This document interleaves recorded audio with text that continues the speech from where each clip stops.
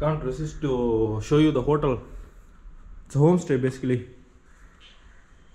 can see the piano, the chairs, sofa set, the old TV, which you use in the 90s, isn't it? A dining table for a lot of guests. And the pots, beautiful, isn't it? Nicely placed.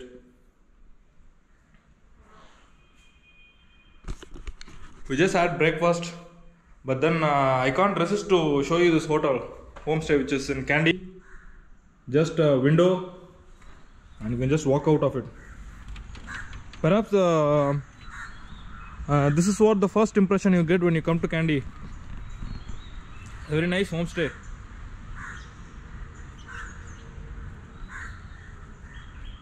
With all the birds chirping at this point of time, the climate is very good, and mind you, this place is just few walkable distance from the Kandy Lake, so you can go to Kandy Lake and explore the places nearby and all of it. But I want to show you this place from the outside. It's called Fortuna Heritage Home. So if you come to Kandy, I think this is one of the best places to come, isn't it? And you have a nice place to sit as well. Nice place to sit in the evening. So there you can find other places. We will go and explore Kandy today, but just want to have a record of such a beauty in the center of Kandy, which you don't want to miss, isn't it?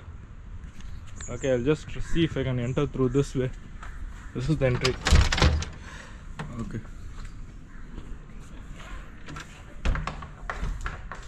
Now you can see these nice chairs, all nicely placed.